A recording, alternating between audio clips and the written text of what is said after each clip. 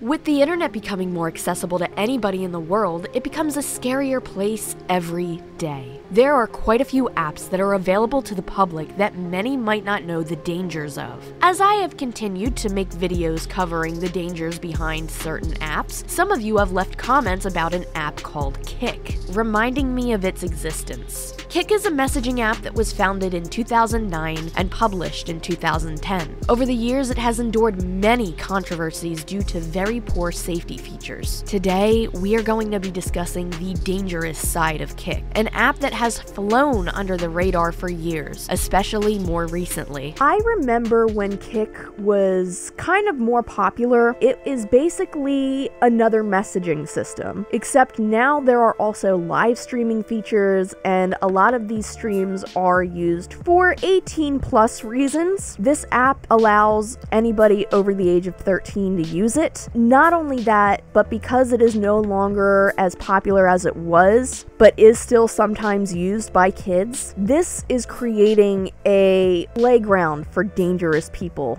The Messenger app is a little different from the traditional text. You still have your contacts, but the messages that you exchange between each other are deleted. Anyone can contact anyone. The Kik Messenger app has 200 million users, and 40% of them are kids from the U.S. Meanwhile, internet crimes against our kids are up 200%. UW-Madison Information Security Officer Nick Davis says without record of any chat, it's nearly impossible for parents and police to track. Scariest part for parents, it takes a lot to trace it. All you need is a name, birth date, photo, and email address, and remember, no phone number required. So it's that fast. It's very fast. A child can have a Kik account. While the popularity of Kik has died, there has been a rise in conversation about how horrible Kik was and still is. Many people have come forward sharing their horrifying experiences using Kik, and many question how or why the website is still functioning today. Kik was made around the time that people used messenger programs instead of sending actual text messages that required a phone number. For those of you who are not old enough to remember, it used to be the norm to have to pay per each text message sent or received. In 2008, the price was an average of 20 cents per text message, running some people up thousands of dollars each month. Nowadays, it's much cheaper to send a text, and much more common to use a data plan. This is why many people chose to use internet-based messaging systems over a decade ago. As times changed over the years and the demand for messaging programs began to fall, people still used Kik. In 2015, the app was valued at $1 billion. It wasn't until 2019 that Kik was preparing to pull the plug on its own services. But right before it was supposed to shut down, a company called Media Lab swooped in to save the day, purchasing the app and allowing it to stay up. Despite resources claiming that Kik has displayed growth since Media Lab has purchased it, nowadays the app is considered to be a barren wasteland. According to Crunchbase, the app has gotten less than 1 million downloads within the past 30 days, and seems to be used by less than 4 million users per month, a dramatic difference from TikTok's 750 million monthly users. So why would people think an app like this is more dangerous than an app like TikTok? Because with lower traffic levels, creeps can hide in plain sight. Before we continue with this video, I want to thank today's sponsor, Scentbird. So I'm sure you've heard of magazine subscriptions and Netflix subscriptions, maybe even subscriptions for your pet food, but did you know that there's also a subscription service where you can obtain fragrances? For just $17, you could try a new fragrance every month with Scentbird. Now, Scentbird has a lot of scents for you to choose from, so if you get overwhelmed, fear not. You can take a quiz on their website to tell you exactly what type of scents you might like. What I really like is that with Scentbird, you do not have to commit to a full-sized bottle or a full price of a perfume or cologne. But what's even better is that you will get more than just a regular sample size from your local store. Let's get into the fragrances that I have received this month. The first fragrance I have is Story Veneziani by Valmont called Just Bloom. When you get your Scentbird vials, they usually come with a card like this, and it tells you exactly what is in it on the back, and this one has Lily of the Valley, Gardenia, and Ambergris.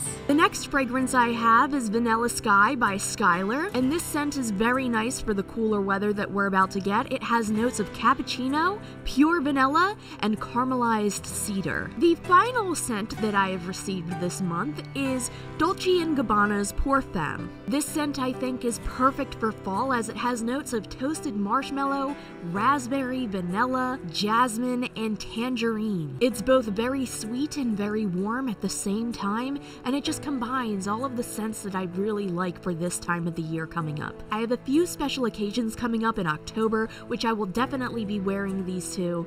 Use my code TehMimi2 for 55% off of your purchase at Scentbird.com. Just a bit over $7 for your first month. Available in the United States and Canada. Thank you so much to Scentbird for sponsoring today's video, and with that being said, let's get back to the topic.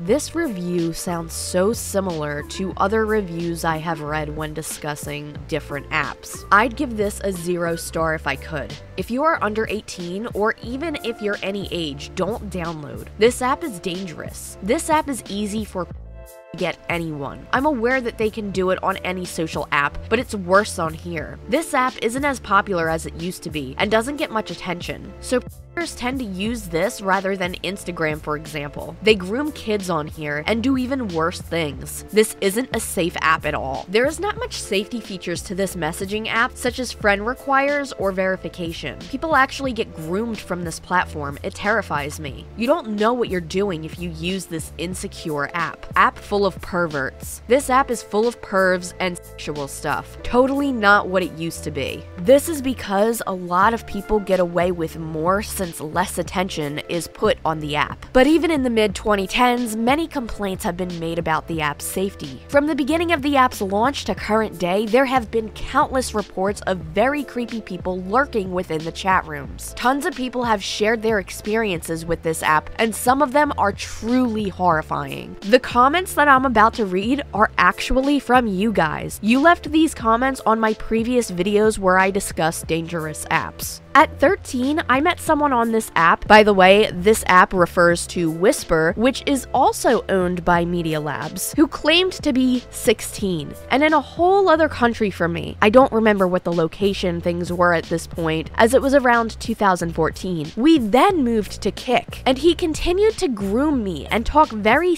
to me. I gave very risky pictures, and I almost gave him inappropriate pictures of myself underage. Thankfully, my parents found out what was going on and intervened before anything more can happen, and took my phone and restricted my use. Had that not happened, I don't know where I would be today, but experiencing online grooming makes me such an advocate for children and trying to get them to not use something that can get them into harm. I really hope that this person is doing okay now. I think it's fantastic that you're advocating to prevent this from happening, and I'm very thankful to hear that your parents intervened and helped protect you, and I think that that's something a lot of parents really need to do with situations like this. You really need to have an open line of communication with your children and know what they're getting into and really have a good understanding of what apps are on their phones. Another person says, Kik. I was groomed heavily on the app Kik as well growing up. When I was about 14, I discovered the app Kik, and I really wish I didn't have that app. It messed up my teenage years. I used to use Kik. It had similar issues to this. You couldn't really post anything, but it was a text app. I used it to roleplay when I was 12 and ended up seeing NSFW pictures, getting people trying to to me, and other things. It was horrible. Apps like this need to be way more moderated. These stories were being covered in the mainstream media as well. Just last month, Vincent Hill of Upper Marlboro was arrested and charged with soliciting from a 12-year-old Howard County girl. Police say Hill was using Kik. In November, Victor Arojo was charged with kidnapping a 12-year-old Perry Hall girl. A man accused of luring a teenage girl into a relationship through a messaging app is now in jail. It is another all too real reminder to parents to know what's going on your children's phones. Pamela Casey told me that Kik, which you have on your phone, but it's much like a chat room, the old kind that used to talk to people on the computer, is a way for pretty much anyone to contact people or children online. And they say that Kik on a phone, this is how a grown man from Birmingham found and preyed on a girl in Bluntsville. According to police, a Kik message sent to a student here Monday resulted in the arrest of the band director. A 22-year-old Morgan County man is in custody after federal authorities say he tried to hire someone to have a Wisconsin woman abducted and According to court documents, man had unwittingly joined forces with an undercover detective from Minnesota. Records show he offered the detective $2,000 to kidnap and woman. There is no record of what's going on and what's being transmitted. It's only between those two. We made Sonica's username public, and 2 days later, here's one that says, "Hi, I'm Brad. You are so beautiful." She already had hundreds of messages. So here's one that says, "What's up? You just looking for friends or some fun?" Yeah, one guy said that he already had the hotel room and I just needed to go to where the hotel room was. One outlet actually interviewed a registered offender as they explained how easy it would be for them to get in contact with children through the app. Speaking in the shadows to protect his privacy, this man makes no secret of who he is. I will always be a offender. Now in his mid-30s, it was in the late 90s when he was convicted of using a child under 13. He served prison time and is listed on the offender registry. The first thing that I thought was, wow, I can be whoever I want to be. I can get anybody I want. I can achieve my glorification through this app. That's when I said, you know what, I have to stop this. He deleted the app, but he wanted to show us just how easy it is for someone like him to find potential victims on the app. I'm sad. That's all I'm going to write. He set the parameters for who he was looking to speak with, and within minutes, without reaching out to anyone, we had 2 apparent teenage girls reaching out to us. Why are you sad? And right there is where you got the open door. That's when a predator can jump in. Like me, I would jump in and say, hey, what's your problem? Let's talk. We did not respond and deleted the profile. According to BBC, the app was involved with over 1,100 child SA cases in 2018. It was stated that delays due to a bureaucratic nightmare of obtaining information from the company put the children at further risk. A grooming case with over 90 profiles were being investigated, some being offenders and others being victims. But officers were having a really hard time getting through to an actual person running Kik's website. The police were left with automated messages, making their investigation much more complicated and time-consuming, allowing these creepy people to put more kids at risk. According to Kik's website, there has since been an updated guide for law enforcement, but going through the PDF that it shares, things seem to be the same as the officers described in the article. It just seems to be easier to access this information instead of wasting time hearing the same thing from automated responses. But this adds a layer to everybody's concern. An app used by millions of people every month does not have any system where anybody can get through to a human being to address a safety issue, not even law enforcement. They have to jump through so many hoops and go through so much just to even attempt to get in contact with a person behind the website. That is insanity. But there's even more creepy things about Kik. In 2020, Kik deepened their partnership with Kin, giving Kik users the ability to make crypto transactions through the app. Kik currently has a live streaming feature where people can earn money. The live streaming feature is something that is even more concerning because a lot of times the live streams you will see on Kik are very, very inappropriate. In fact, for a website that allows its users to be as young as 13 years old, there is a lot of inappropriate, unfiltered stuff on this app, more so than any other app I've discussed so far. These chats are straight up 18+ completely unclothed, suggestive pictures.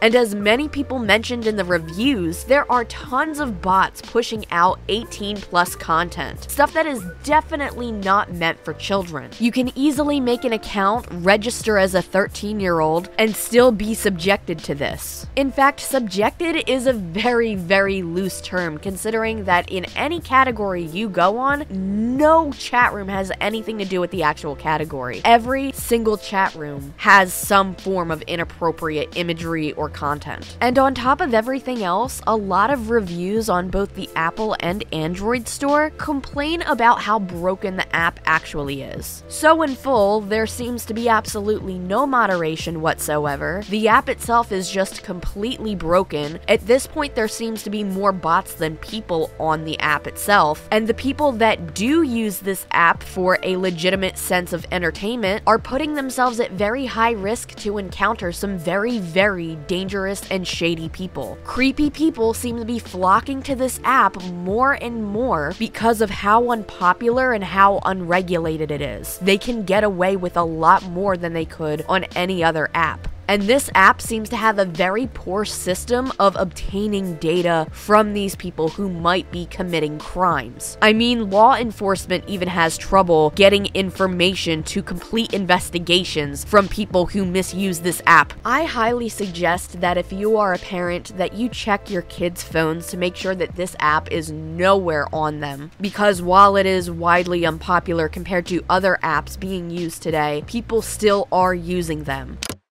As I always say, monitor what your children are doing online. If you know anybody who is a parent, if you don't have any kids yourself, let them know that things like this are happening online all the time. Allowing your child to have full access to anything online at this point is extremely, extremely dangerous in my opinion, and you should always be checking in on what they are doing, what apps they are using, and where they are posting things, because this type of situation can get out of control really, really quickly, and has gotten out of control really quickly, as we have discussed in this video, and it's just not a good thing. Just please monitor what your children are doing. Thank you so much if you've made it all the way to the end of this video, and thank you to everybody who has been supporting me over on Patreon, especially Lewis, Miss Tanisha, Anthony, Tress Out Michelle, and Deemer WM. Thank you so much for watching, and I will see you in the next video.